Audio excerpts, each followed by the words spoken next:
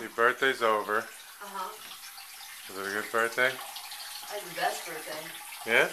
By far. By far in your life? I don't know. I had a really good 30th birthday. Remember, I had a big surprise party, and I remember thinking, like, this is the best ever.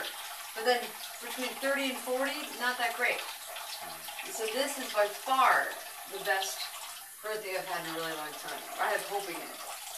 Where's the camera? Where's my focus? I feel like you want to get me. Trying to get you in the mirror. Yeah, an amazing birthday. I woke up to amazing things. I didn't really think about presents. I got presents. I got a Prada purse. And it was totally great. And that Facebook thing, I will now, from now on, I'm always going to wish somebody happy birthday if it's their birthday on Facebook. Because I got like a freaking... No, it is nice when that happens. It was really nice. It was really fun. I had a really great birthday. I got that, which you're filming on. We saw Phil Jackson. Yeah. Is that his name? Yeah. Yeah.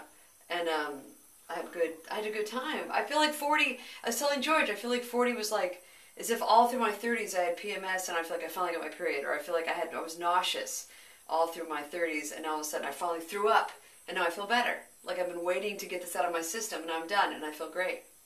Of course, it's only the first, I think I've been 40 like about 5 minutes. But I can tell it's a new... Crying tomorrow.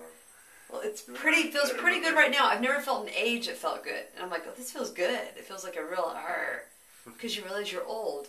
And you better carpe diem.